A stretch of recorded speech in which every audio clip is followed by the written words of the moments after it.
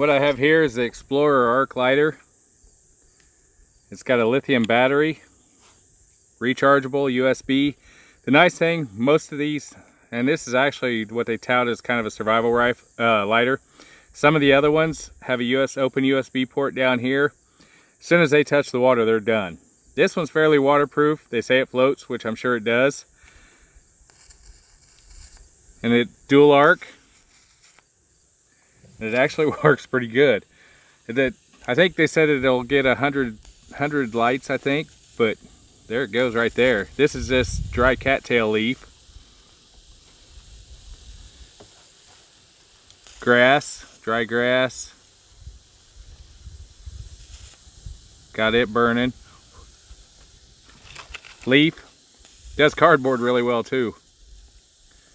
Matter of fact, the other day I lit up some cardboard just for grins and it got it going. This leaf is kind of iffy. It was on the ground and wet, but you can see where it's burning it. Burns right, it shoots right through it. It's kind of impressive. Let's see. Here's a shaving off of a twig.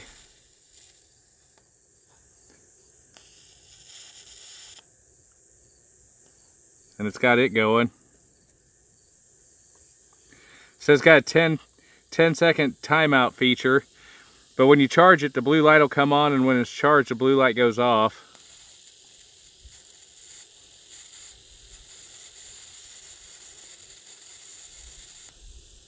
That's timed out. I didn't shut it off, it went off. So it'll run for 10 seconds at a shot. I think when they say it runs for, it'll do 100 lights, I'm almost thinking they're talking like cigarettes, you know, enough to light up a cigarette, so you figure second and a half.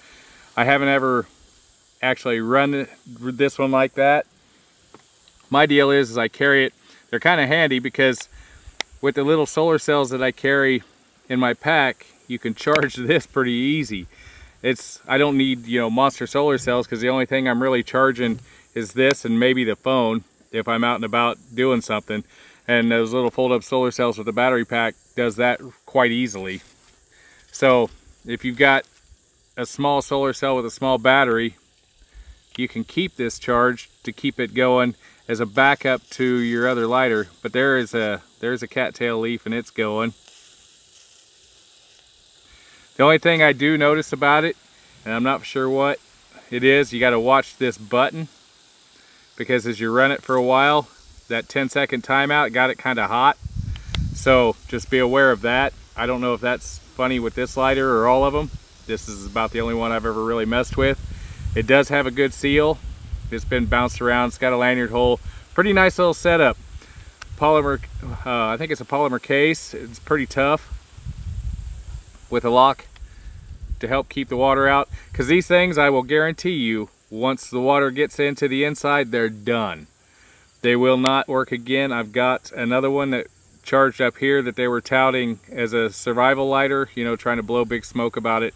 Well, it had an open USB port in the bottom, and it went swimming, and it didn't take me long to fish it out, but it was done. It never worked again. I just haven't got around to taking it apart to see what was wrong on the inside.